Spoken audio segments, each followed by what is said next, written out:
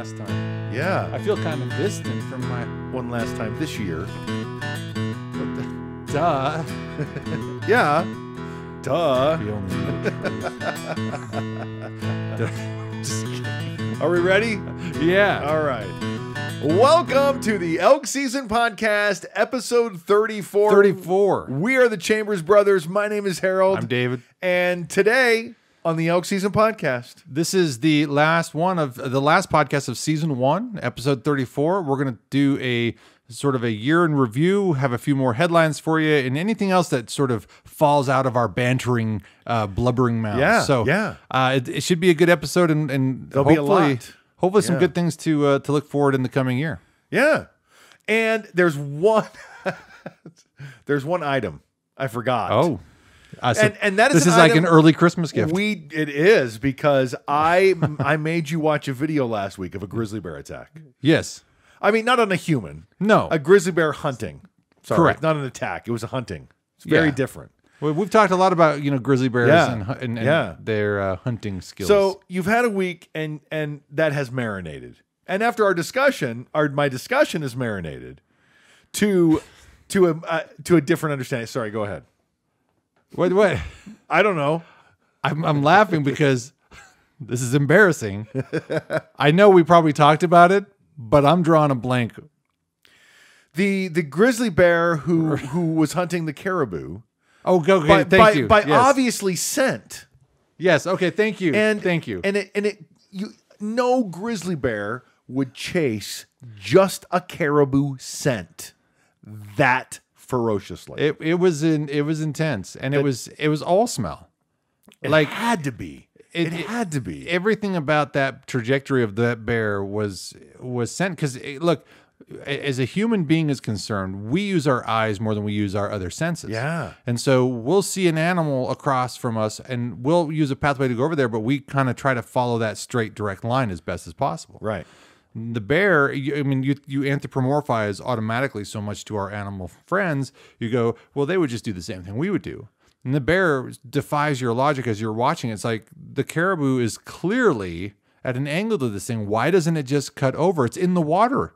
How does it not see it? Yeah. Because that's not the sensory modality that it's using. Right. That's not the right. It just blew my mind when the bear goes through the water. The caribou is parallel to it. Yeah. It gets out of the water. Moving in the opposite direction. Yeah. And it gets out of the water, and it literally just follows the same path that the caribou fell. Yeah. And it goes to show all of the things that I've witnessed in the wilderness. The nose is everything. That is a For fascinating video. Yeah. That is a fascinating video. You go back to some of our earlier Yeah. podcasts, that's some of the key moments we've talked about is when we were scented. Oh, it's always bad. And what's interesting is... Oh, I had this year. You want to talk about year in review, baby? Oh, when I got scented and this big bull wheeled around and he was leading two other big bulls right to a water hole where I took a shot the day before. Yeah.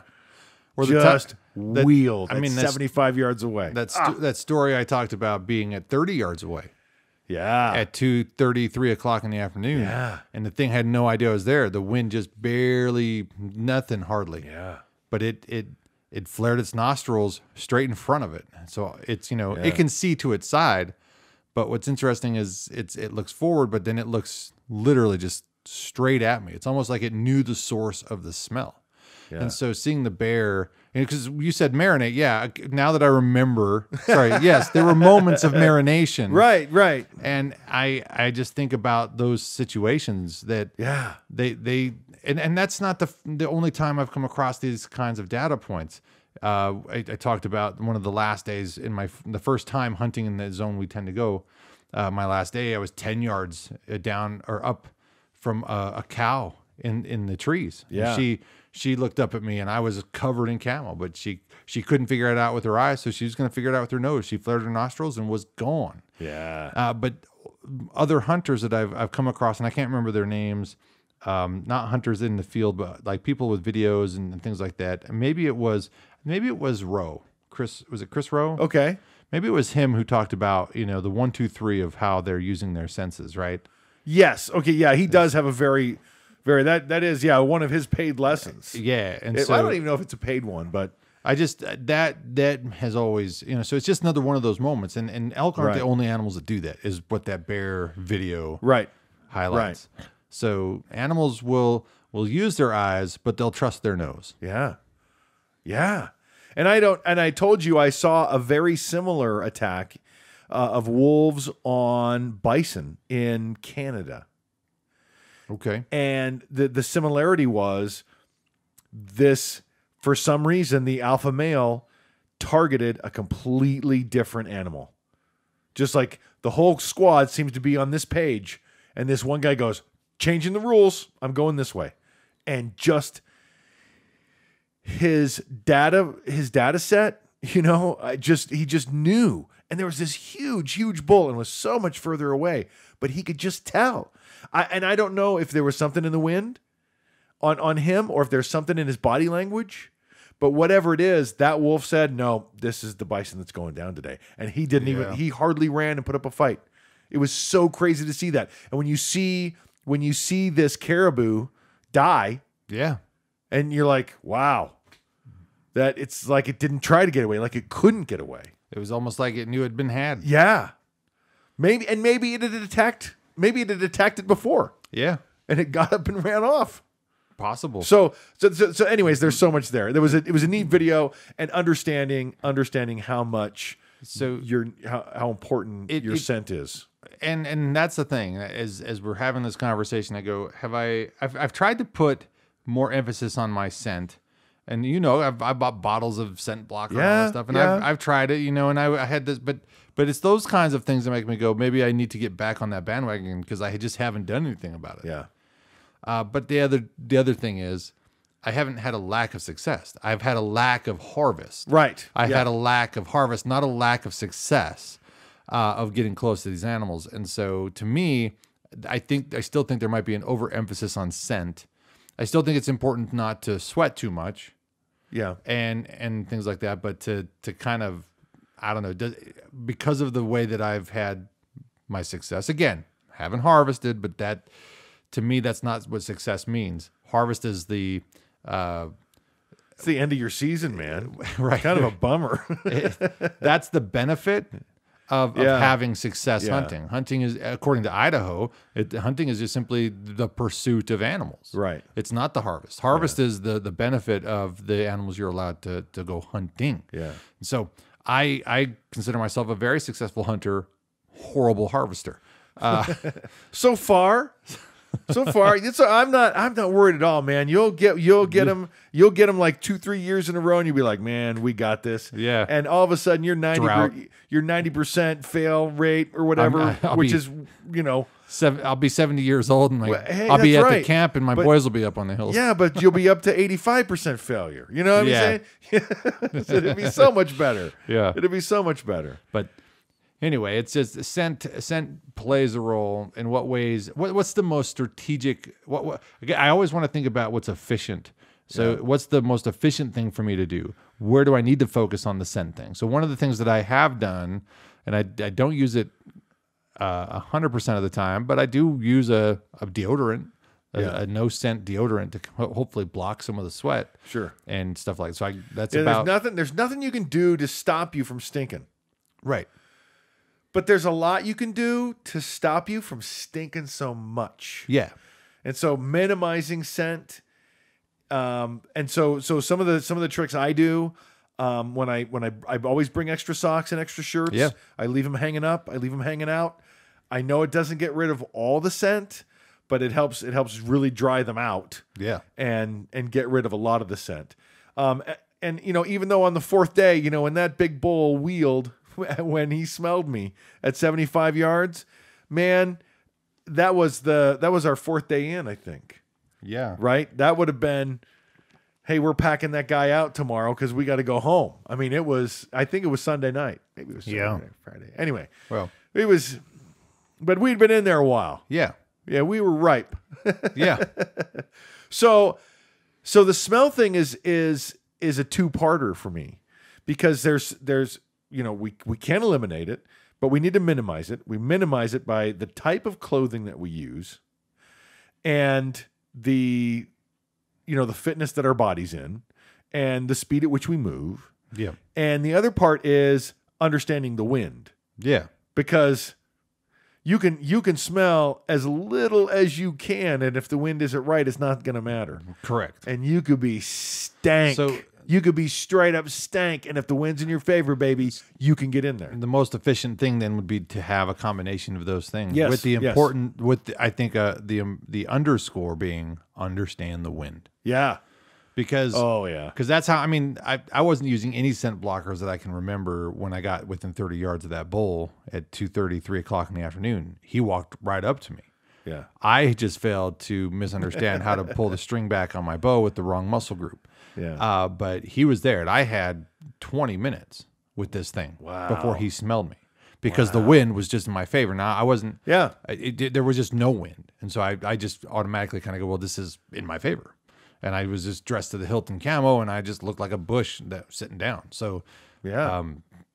that's, God, I'm sorry. I'm conjuring up the memories of this experience. It was quite a situation to watch him just come right up and just slowly graze right in front of me.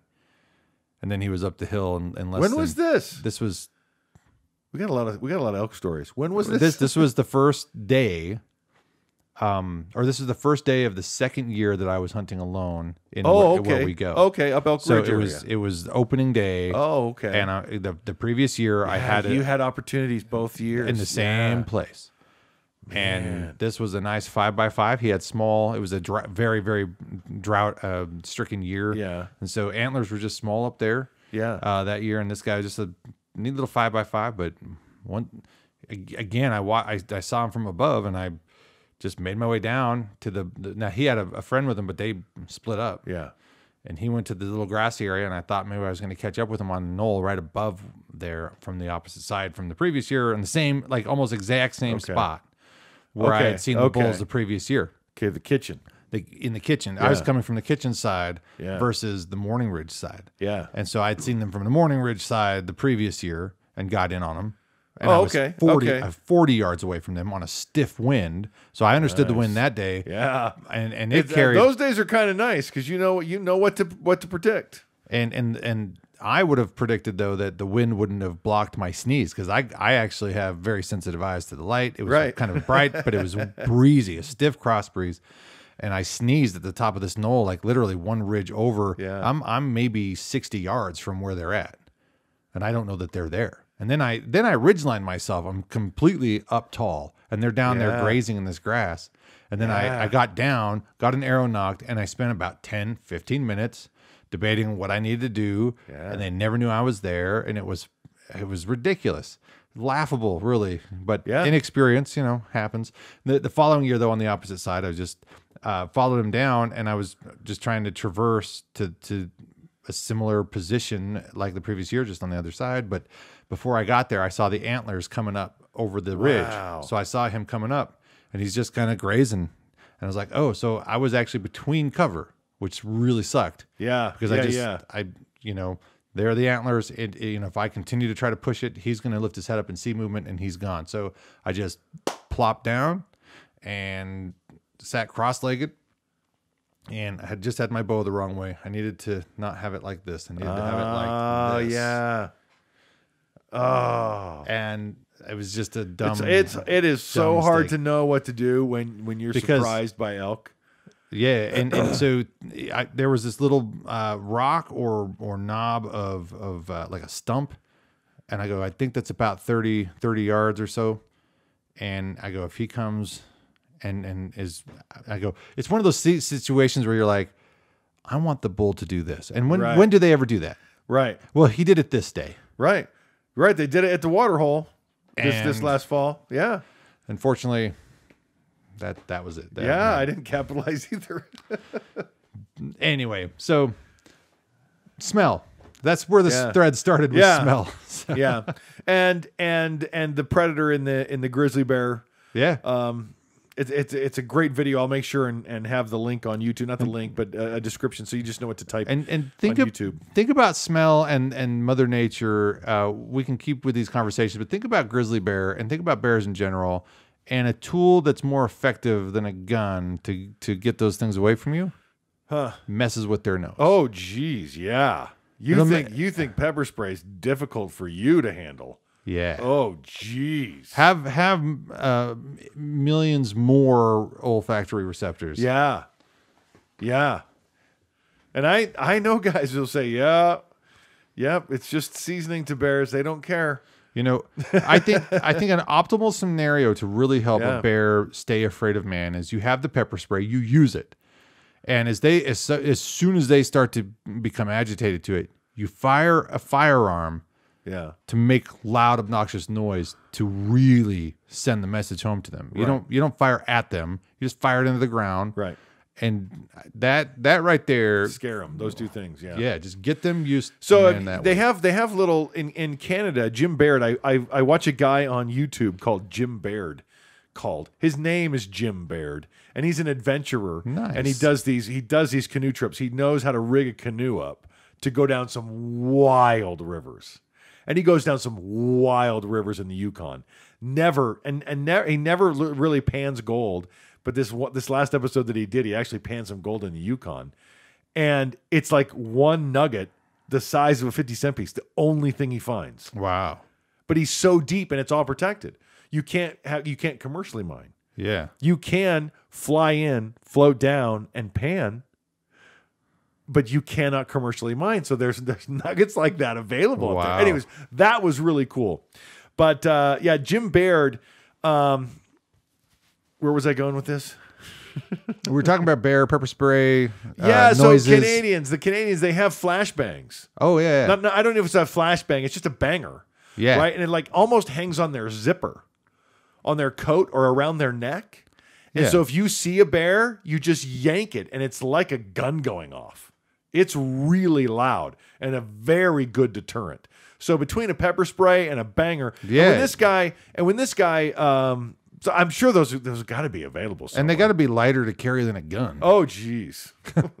Well, and Jim Baird still carries a gun, but it's a 12-gauge shotgun, Okay. right?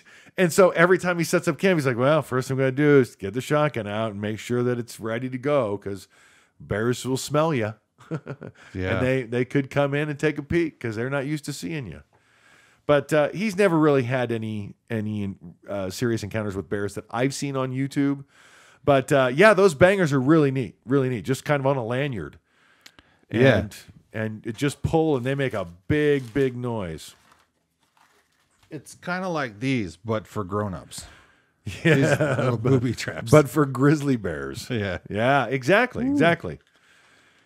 Yeah. I'm still trying to conjure up ways to every now. You know what? You know what? Here's an idea. Let's set up a trail cam and those. Oh. Let's get the reaction of whatever deer or animal. That's so cool. that was not a good idea. I guess fun in theory, but cruel in reality. And it could start a fire. Yeah, there's that. That's a possibility. Anyways, if it turns out and we don't start a fire, I'll make sure to publish the video. I don't know him. Anyway, so that's the flashbangs. That's the grizzlies. I don't think I had any grizzly bear talk in any of the points. No, that was a good Any story stories? Thanks. I really like Jim Baird. I really like Jim Baird. He's been on the show alone. Oh, I think that's where we've talked about him before. And he's helped out people on the show alone because he really goes in for 14, 15 days by himself. And he does all the camera gear, all the solar panels. He does all the portages. A modern day Les Stroud then. Yeah. So Les Stroud, and I really like Les Stroud. I really like that guy. But Les Stroud learned a little too much from network television. Yeah. And he really lays it on thick.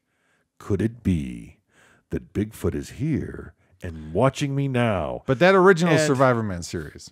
Oh, yeah. Oh, unbelievable stuff. It sparked. I don't know if this is true, but in my mind, that's what sparked the whole survivalist genre, or at least his show helped fuel other people to come on board. Now, again, I might not know the timelines, but that's who I first saw was Les Stroud. Then you have the Bear Grylls. Then you have Dual Survival. And then you have Naked and Afraid. Naked and Afraid. And you have. Which, by the way, I got accepted. I'm going to be on that show. All right. Not really.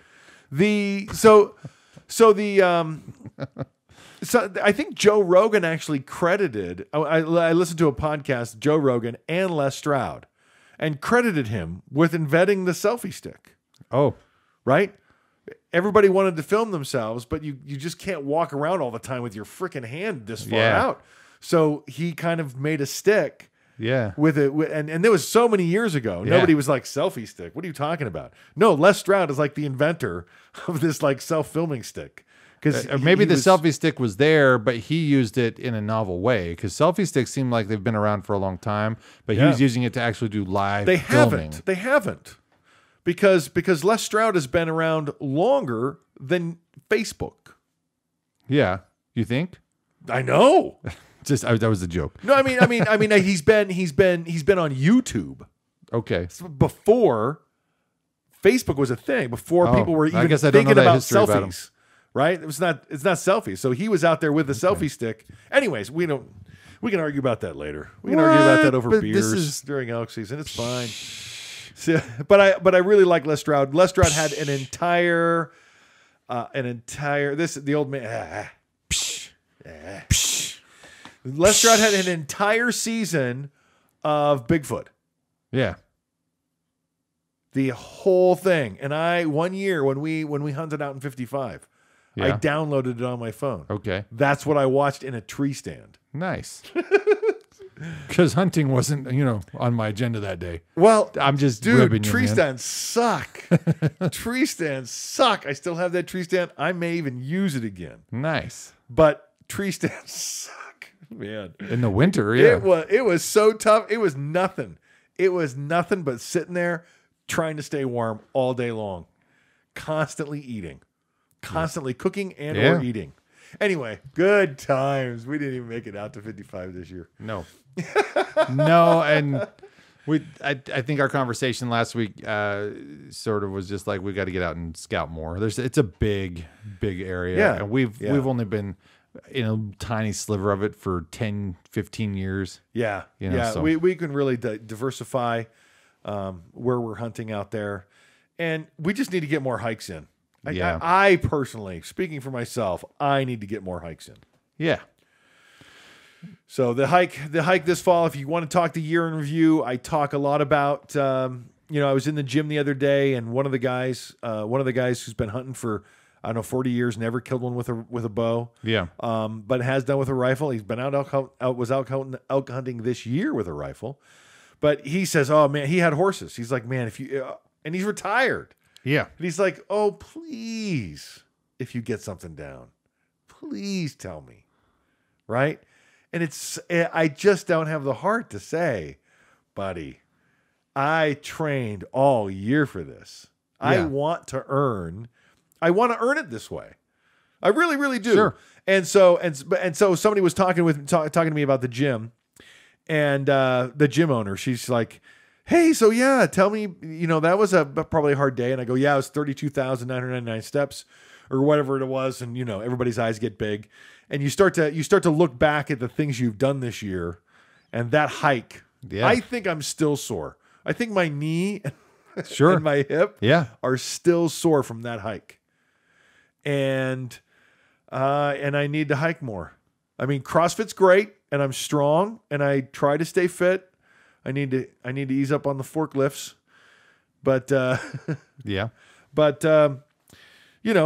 need to hike more. I just need to hike more for long duration. Hiking is a different activity, man. That's my preferred exercise. It really is. It's always been mine.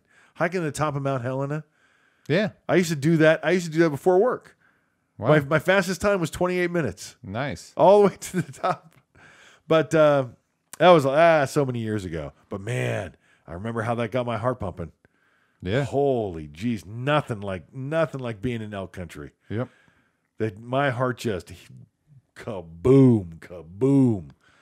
Because I wonder if I was ever able to go back and hunt in Montana the way I hunt in Idaho, I just want to know what the difference is, because the mountain terrain here is just steeper. It's different. It is. It is. It is. However, gosh, I don't know, man. There's places in Montana for sure. You remember we put a good stalk on some elk in the deep snow. Yeah. That's steep country. Well, that was steep country, dude. Okay. You remember I was 12. It was many it was many years later, or not many years later. It was later when we took mountain bikes out there in the summertime and pushed them up that mountain. Yeah. Just to ride them back down. Yeah, there's pictures of us with that old dead tree somewhere. Yeah. That was good stuff. But yeah, it was so steep. You push the bike up the hill and then press the brakes, and then use the bike's brakes to pull yourself up the hill. It was crazy.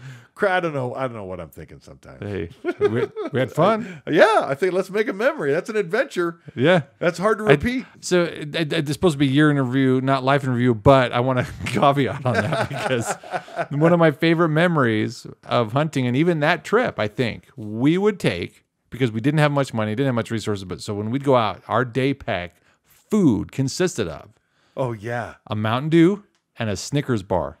2, actually. 2 apiece. We shared both. We took 2 breaks. Oh, right? That's right. Yeah. Right. We'd split a Snickers and a Mountain Dew, and then we'd stop and split a Snickers and a Mountain Dew. And that right there is a memory for champions right there. Yeah. How was I not bringing at least a thermos of something hot? We first generation hunters, man. Yeah, you learn a lot. You learn a lot. Now I know. I do like to. I like a hot beverage. Yeah. Nothing. And I've read a lot of books, and nothing will help your internal temperature like hot sweet beverage.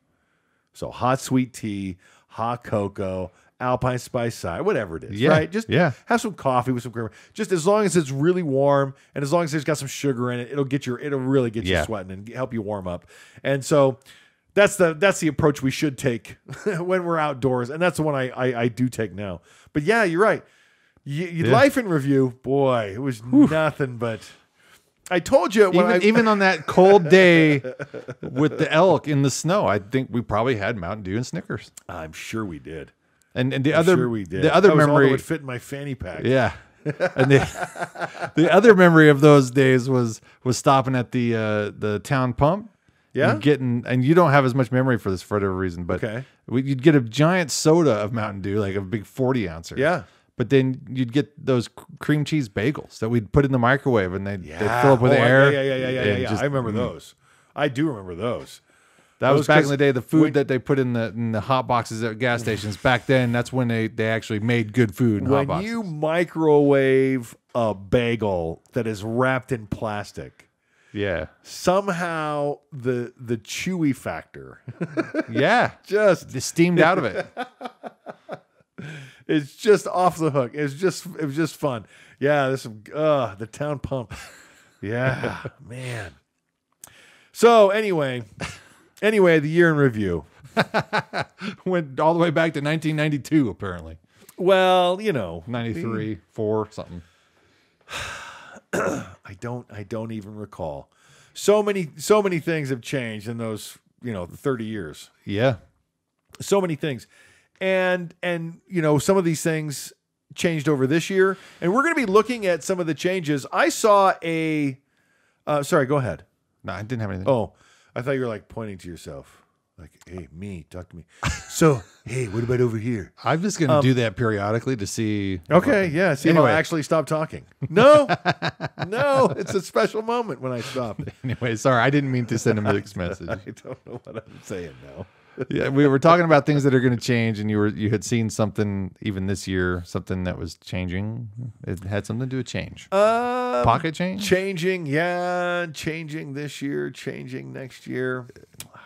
Lost it. Well, I think it's in our headlines when we get there. Okay. So some of the things that the podcast, just talking about elk, the idea of the elk season podcast is that, first of all, archery elk is the greatest outdoor sport in North America. The greatest. That's sort of an emphatic statement. That is just there just isn't anything. And you can try to argue, You can try. but you'll fail. There's nothing better. Anyway, Yeah. and we've tried between us. We've tried to argue a few other things, Yeah. but that idea is, and it's also true that it has only a 10% success rate. It's a 90% fail, and I think part of being someone who can increase that percentage, that success rate, increase your success rate by thinking about elk all year long. Yeah, it just keeps your head in the game better. But I could have said that in like 5 minutes less. But you know what? We've got an hour to fill. Yeah, sure. So, but I think for me, your interview, that certainly helped me stay more intentional. I think about the day and a quarter that I actually had to hunt. Yeah. For whatever reason, Yeah. I think it has that much more meaning to me because of how involved I was all year. Yeah. I think so too. It's all cumulative in nature. And I sit here and I wonder, how could I be so emphatic and excited about a day and a quarter where I ended up giving up because I just didn't have time? Like it was, but holy crap. There's something about the process. So hopefully, well, not hopefully, I'm looking forward to, what is this going to do on the next rotation? It builds anticipation. It helps me plan. Yeah. Right. It helps me understand, get in shape. I definitely need to shoot my bow a lot more next year.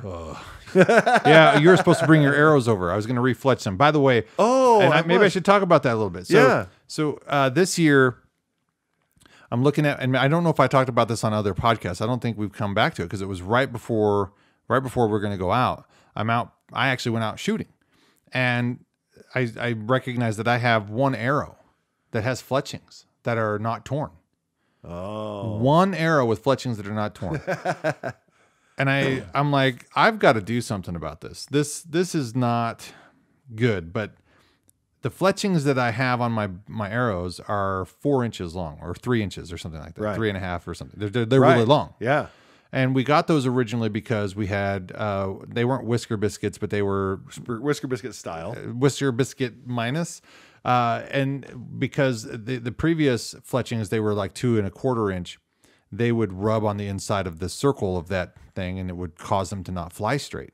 And so once I recognized that, I started buying those with they were shorter fletchings, but they were longer, and it just went far. It just went straighter. I saw an immediate improvement. Wow. And that was downtown here at the archery shop we have here in Twin.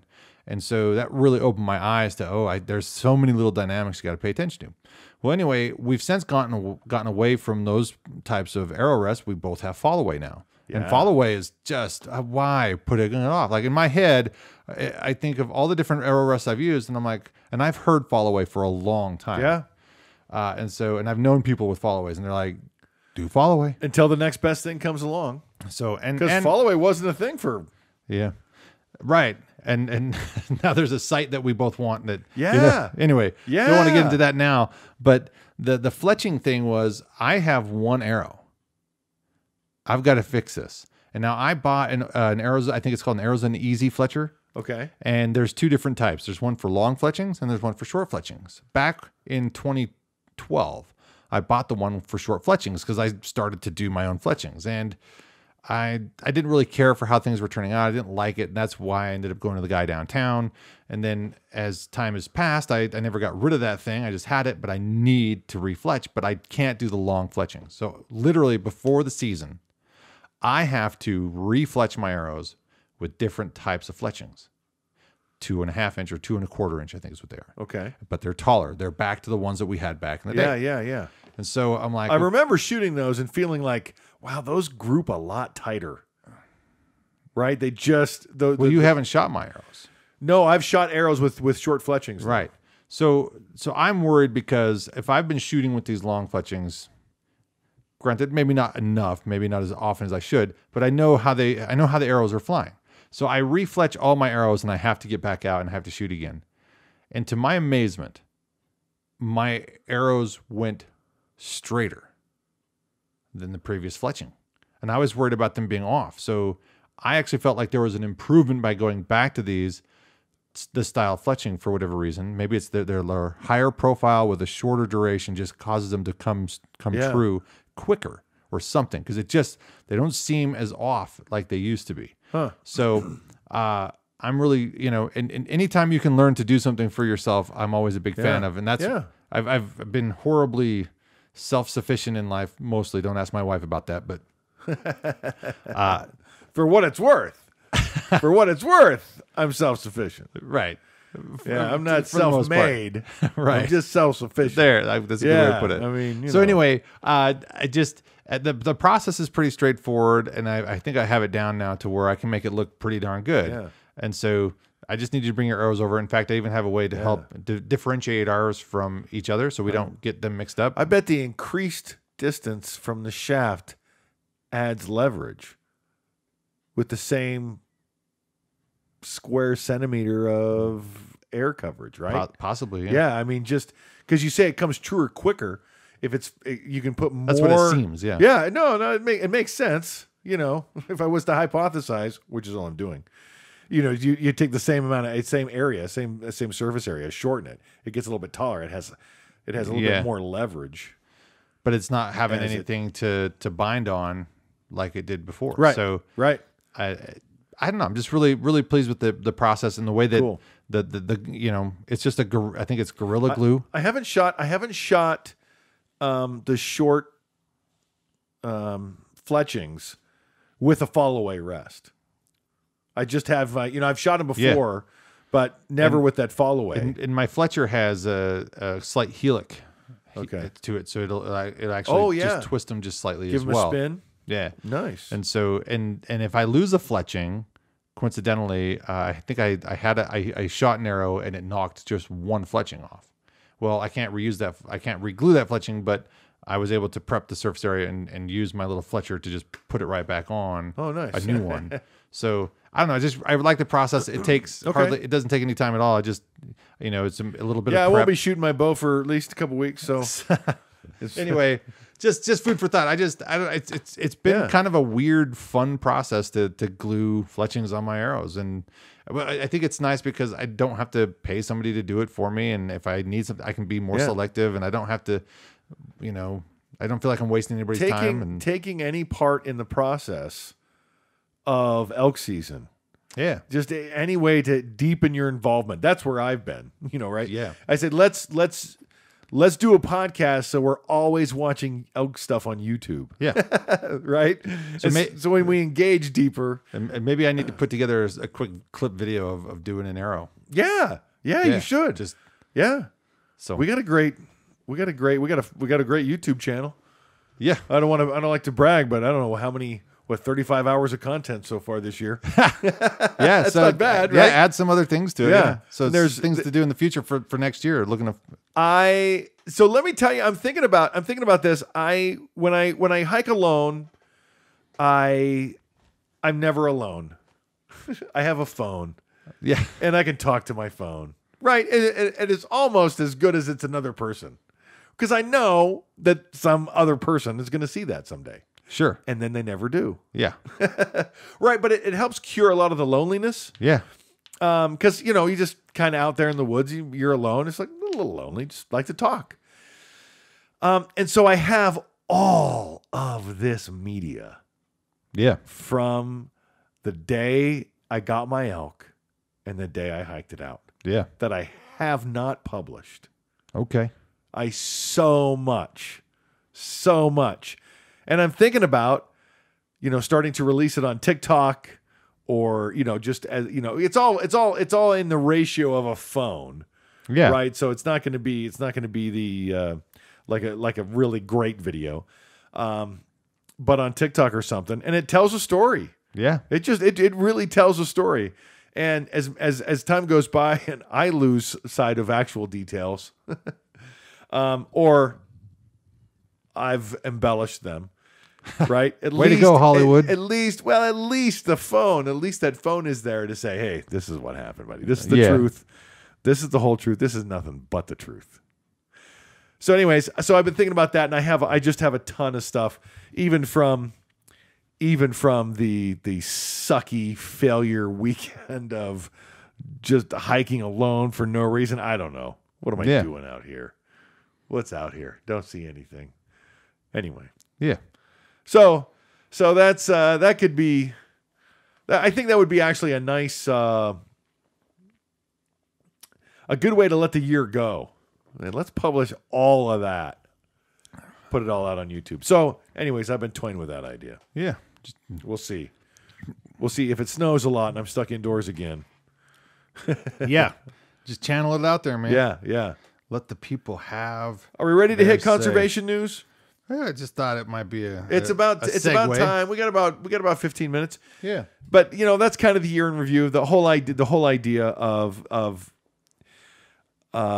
the elk season podcast is to think about elk season, archery elk, all year long.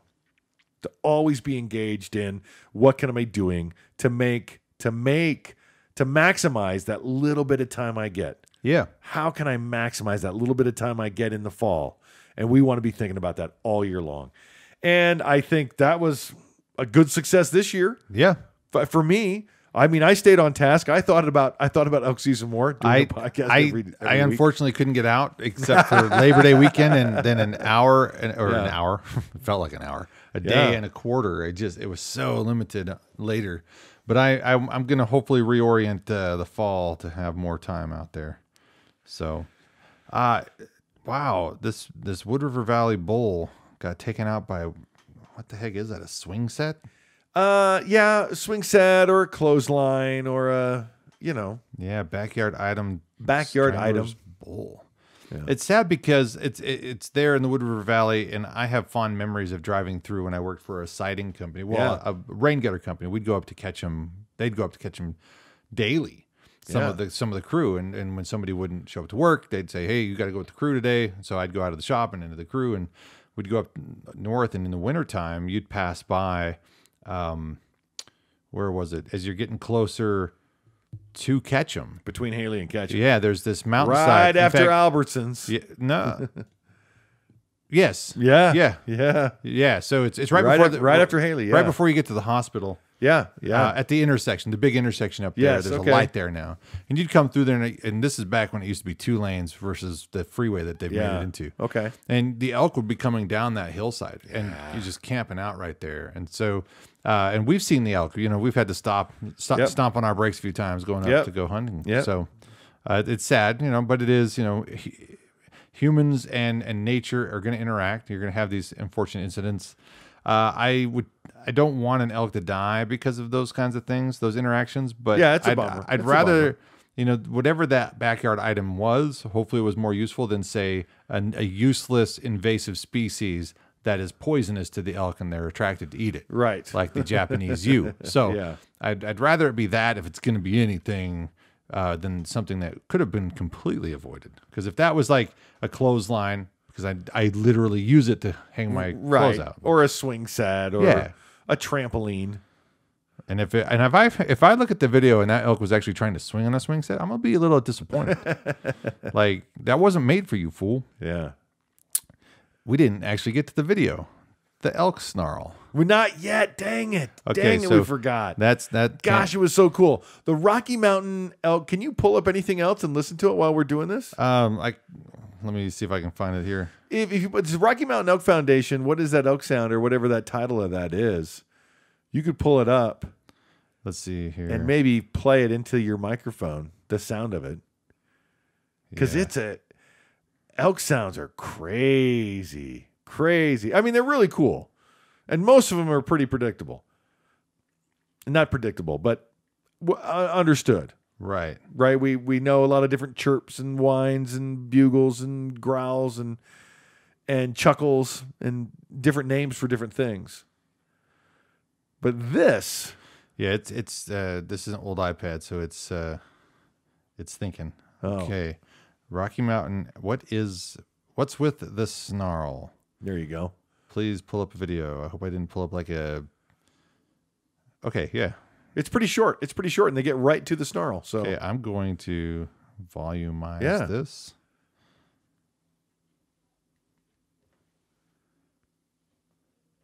We'll see if we can hear it.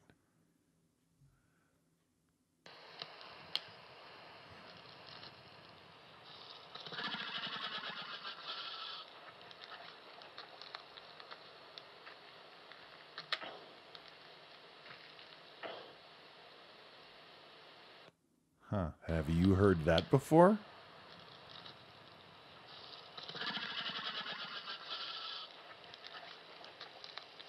Huh? It's sorry. I'm trying. My brain is trying to understand what I just. So Right? I watched the video while it made the noise. So the noise came through pretty good. Yeah. Yeah. It's almost. I feel makes like I've heard that before. Yeah. Yeah. And that kind of coincides with some of those other noises that I've heard that I wouldn't have thought were elk. You know, that kind of Yeah. reminds me of something a horse would do. Yeah. But it's almost like it did that in response to seeing this camera. Like it came over to investigate it, and its nostrils flared as it got closer to the camera, as Right. if it recognized that this is something that I haven't seen before, and it had that reaction, and its nostrils flared. So it's Yeah. almost like it's having a reaction. Again, what is it thinking? Well, I think it's thinking it's going to have coffee later. yeah. I don't know, but that was interesting. Yeah. I want to pay more attention in the woods next time I'm out there. Yeah. Like that. Because I feel like I've heard that before. Yeah. That's an Huh. interesting. That's an interesting elk sound. Huh. Wow. I could spend the next 15 minutes, the rest of this podcast, contemplating that noise. I didn't know what to expect. I know. So we get a real reaction right here. Wow. Real David reaction to an elk sound. I've heard before, but I don't know if I've attributed it to an elk. Yeah. Wow. Huh? Because the still frame on that, you would think the elk's not. You would think the elk's making a much more dramatic noise. Oh yeah, yeah. Because he's a big dramatic bull. Yeah. Anytime you see a big bull, you think, "Oh, the drama! Here comes the drama." Yeah. I mean, we had some drama our last day up there. Yeah, Some amazing drama. yeah. 2023 Western hunting deadlines and tentative dates are here. So Go Hunt Insider. What do you know about this application? This dates? is just plan your hunt. We're just talking Yeah. about Oh, yeah, 2023. Get ready. Look at your calendar. Set the dates aside. Make sure it's easy to get somebody to commit further down the road. Hey, can I get 5 days from you in September? Can I get you right now to commit? Or would I have to wait? Would you have to wait and see what your calendar looks like in the fall? Or if I said, hey, let's pick days. Let's pick days right now. You and me right now. Let's pick days. Right? Could we do it? I don't know. I have to wait till I get closer to the semester. Yeah. I unfortunately Yeah. I'm connected to my job in a way that I've got to play that card intentionally, not carefully, just intentionally. Yeah, I know. Yeah, I know. So unfortunately, I have to wait till it's closer to game time, but that doesn't mean I can't be prepared for the game. I just have to wait till closer to game time to make some final calls on Okay. when the game will be played. Okay. See, and that's so much better. Like when we talk about outdoor sports, think about it. Football, scheduled. Like we Yeah. can be flexible. Yeah. Of course, it has to be during September. But Well, and part of the deal is if we do get, and we talked about scent in the very beginning of this podcast, when it comes time for an extended stay in the woods, we need an extended wardrobe, right? There's only so much hanging stuff in the trees is going to get you. I either need a washer and dryer on site, a trip back home, or a trip to a laundromat, or just a lot more clothing. yeah. So, anyways, that's part of the game plan this year. Yep. Always. This guy in American history had a bull. This must be a colorized photo. Yeah, so this is an interesting photo. Well, you don't like talking about George Custer, do you? He was I know who George Custer is. Some people say that the Battle of Little Bighorn is the most written about battle in military history. And I have read probably 5 books on the subject. And I am no fan of George Custer. Okay? So don't take this the wrong way. I wasn't taking it the wrong way. I am a fan of elk hunting. Yeah, no. And if you want to take the coward's way, like George Custer, hunt with a rifle. Yeah, that's all I'm doing here. No, there was. I'm not like I didn't take any offense to being here. I wasn't sure. I didn't prepare myself on what to say, and I just think, Custer. Yeah. But I guess in a way, I guess it is connected to my brain because I'm like, I hate doing things that glorify people who have been kind of bad with history, right? Yeah. I don't want and this comes from a case that I've talked to you about. Like I realized that I needed to. Well, I realized that I was taking that position when I watched a show that had a murderer that was being interviewed for the show that's connected to our lives in Montana. Yeah. Because I remember when I was watching this show about this guy whose wife and baby disappeared, and I kind of go, "This sounds familiar," and then it turned out this guy was from Helena, and his wife and his kid were shoved in a barrel, and it turns out that they were connected to us, and because I was like, that's why it's familiar, because I remember when this happened. I remember people I knew looking, and then I realized I just watched a TV show allow a murderer in prison glorify himself on a frickin' TV show. Yeah. And I was kind of angry about it. Anyway. Yeah. Moving on. I know. It is what the world throws anyways, at us. But, George Custer proud enough of himself to have a picture taken with a bull that he had downed. Yeah. So it was a big deal for a while. Yeah. Anyway. Avalanche warnings, which is a good sign for water content here, but it's what goes up must come down, and flood warnings are also issued when these kinds of things take place. I think the average snowfall in the United States is like 28 inches a year. The average for Twin Falls, and I'm just ballparking here, is 18. Okay. The average for Sun Valley, 90 minutes away, is 105 inches. Okay. Per year. Nice. That's a substantial difference. So we got some decent snow down here. Yeah. 2 inches, an inch maybe. Yeah. But it really comes down up there. And you talk about the mountains being steeper in Idaho. Yeah. Here is an avalanche warning. Yeah. This really happens.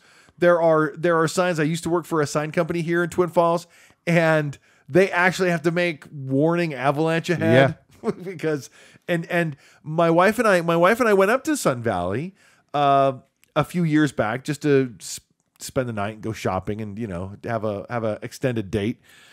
And we did a lot of driving around while we were up there. Okay. And one of the areas we drove around to was like, wow, there was like an avalanche here recently. Yeah, wow. These homes haven't even been cleaned up.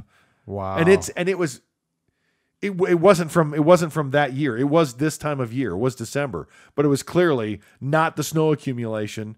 So it had to have been like the year before. Okay. But I mean, avalanches, and it's residential area. Yeah. I mean, this stuff still happens. That's the one thing about the Wood River Valley here in Idaho that I'm just unsettled about is people are building these homes right next to these very steep, tall mountains.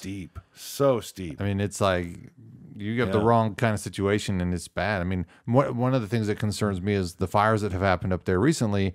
That vegetation and long living vegetation has been burnt up, so those root systems are now no longer really holding the stuff in place. So how long until that stuff degrades to a point that the soil gives loose and the avalanche isn't snow, but it's a geological hazard? Yeah.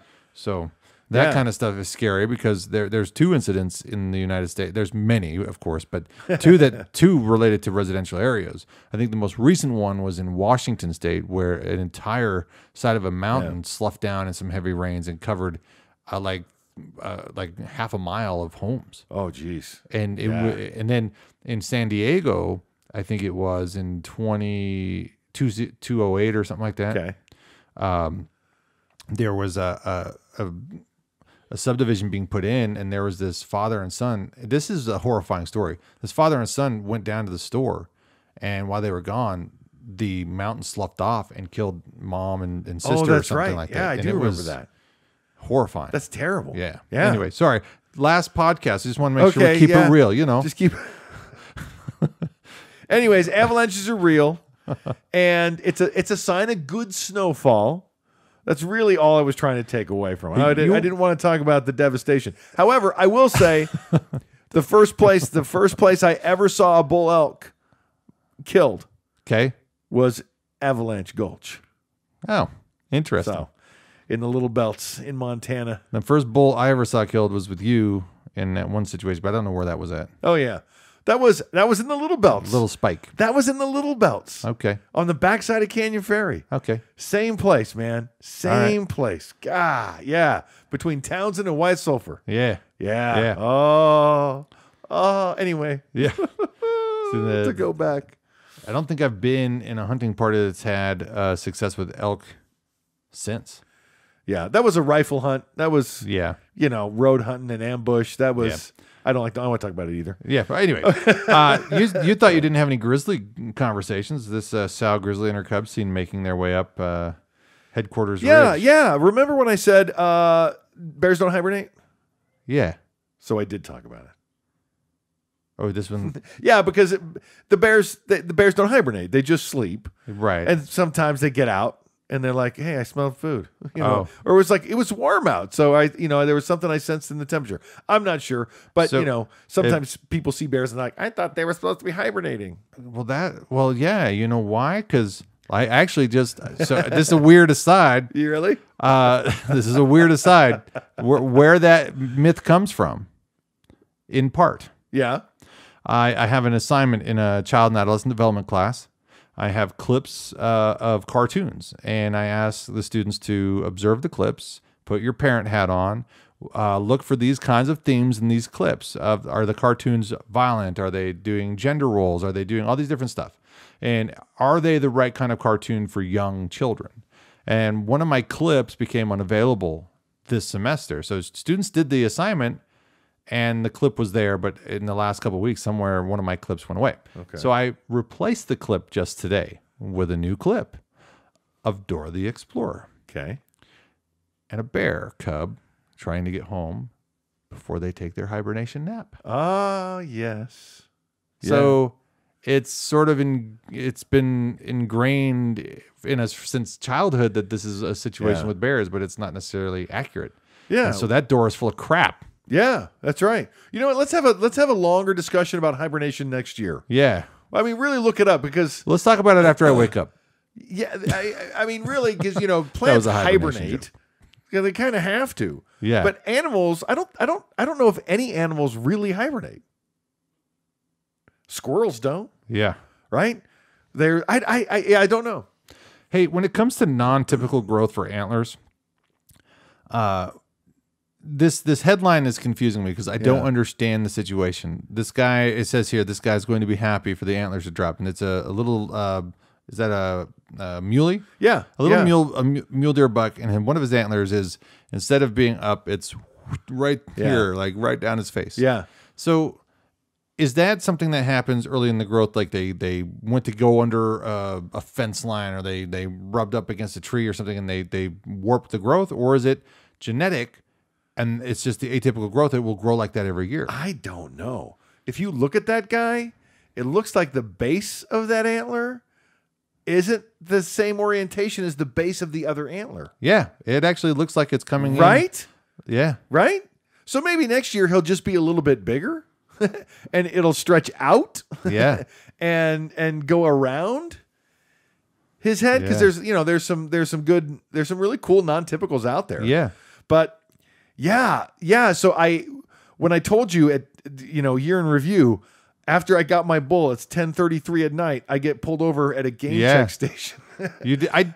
And I have this great big non-typical bull and non-typical bull story. And I'm talking with game wardens who hear every story that come out of the hills. Yeah. And they were talking about how to look at that base and that orientation to see, well, why did he grow like this? Because if my bull is the same, so there was something happened in his year.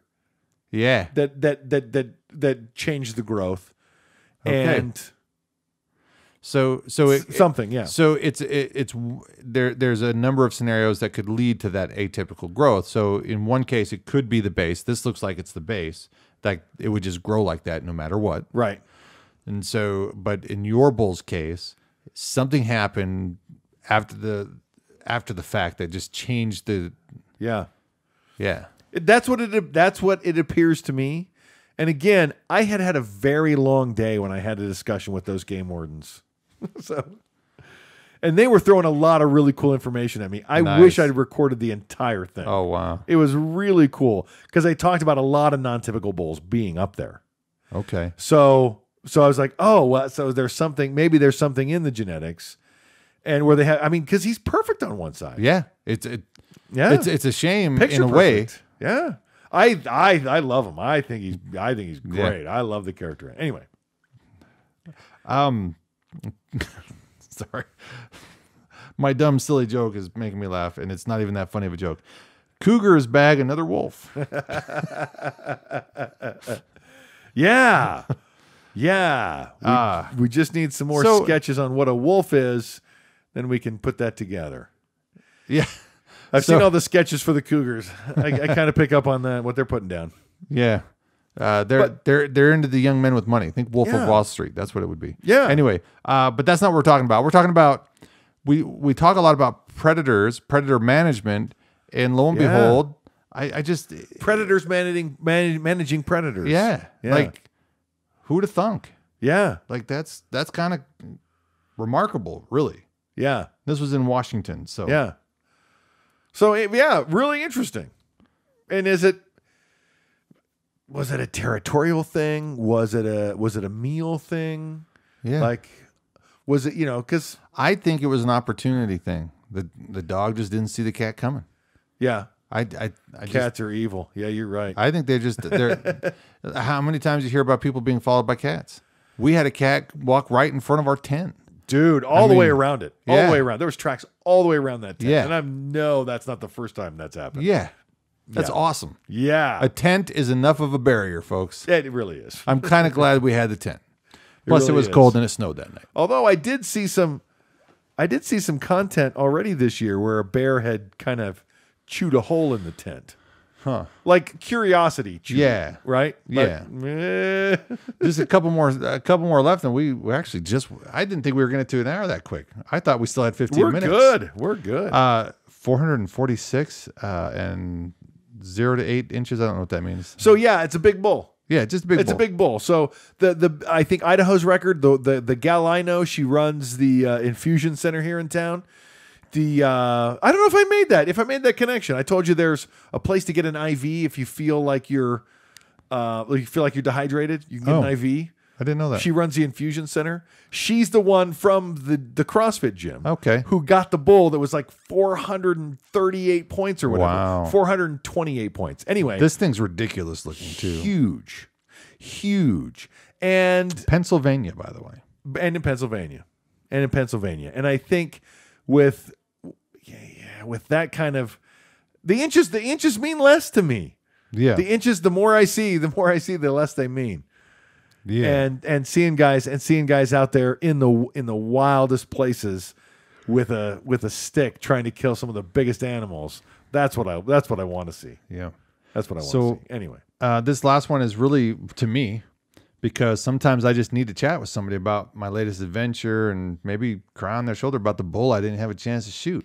We all need that buddy. And so we all need that buddy. Montana Fish, Wildlife, and Parks has a clever way of saying, hey, come complete this survey. Yeah. Kind of like that. So, and of course, we know that it's Montana Fish, Wildlife, and Parks in every state. It's just that state's division of it. But I digress. That was our theme this year. I just wanted to make sure we ended with it.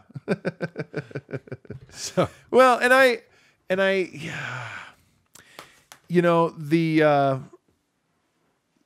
the whole year in review. Frick! I forgot what I was saying. That's twice. We got one more in you. Third time. I told you I'm just getting over the flu. Yeah, and that flu fog is real. Yeah, it is. What was I doing? I don't know, man. No, you were saying that. Gosh, the survey. The survey. Have your voice. Have a voice and phone a friend.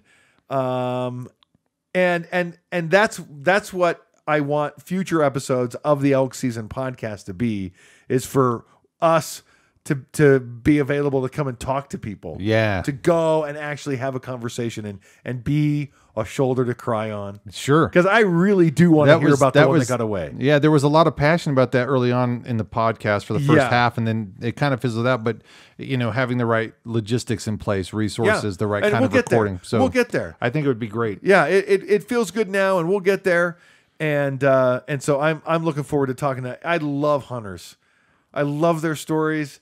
Every time I talk to somebody this week at the gym, he was one of the guys I shared my elk success with, and he goes, "Oh man, only one of my kids harvested. He harvested a doe with a rifle." And he goes, "But man, that doe was hanging up in the garage over Thanksgiving weekend." Yeah. You know what it feels like? You know how good it feels to have a wild animal hanging up on Thanksgiving? It's so cool. It's so cool. Uber nostalgic. It's like a foot of snow on Christmas morning. It's so good. It's so obvious. That's what Thanksgiving is. Yeah. Right? Is everything we've worked towards this whole year, and let's get together and share in the success before we hibernate. And with that, we're going to hibernate for a few weeks ourselves. We'll see you next year. Have a happy New Year and a very Merry Christmas. Be well, stay awesome, and check out any elk stuff on YouTube. It's worth it. It's all good. All right, goodbye. Cheers.